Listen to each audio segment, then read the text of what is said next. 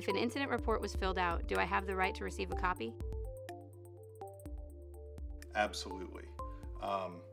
Depending on the law enforcement agency that handles the report, there can be different modes for obtaining a copy of that report, but generally speaking, it can be obtained through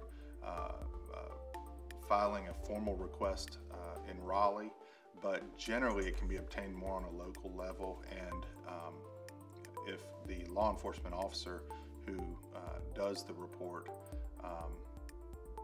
doesn't address that issue, it's not unreasonable to ask that officer or deputy or whomever what the process is for obtaining that report. Frequently,